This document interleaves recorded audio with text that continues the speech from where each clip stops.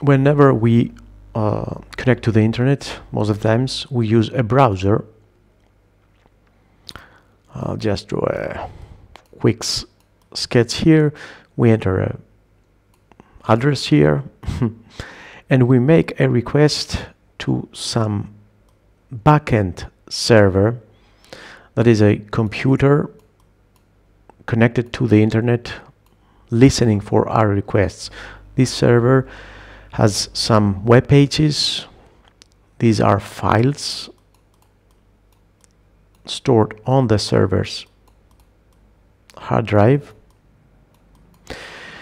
And whenever we request a page, for example here index.html, the server responds by sending back this file, which includes code that gets parsed and translated in the browser and then displayed as content, which includes, of course, text, video, images, sound, etc.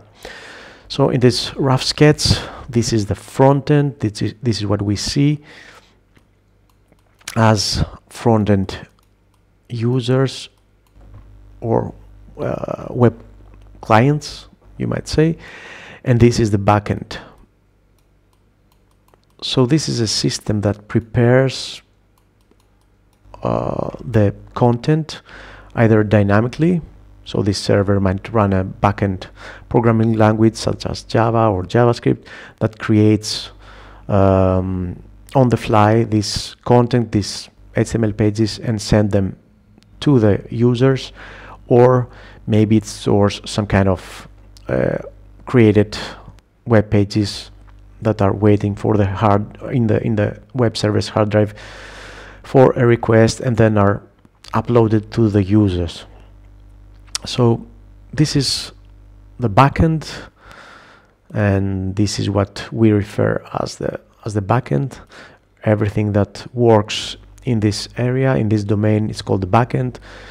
That is programming languages running on the server, Java, PHP, Python, JavaScript, creating the content that will be delivered to the user on what we call the front end.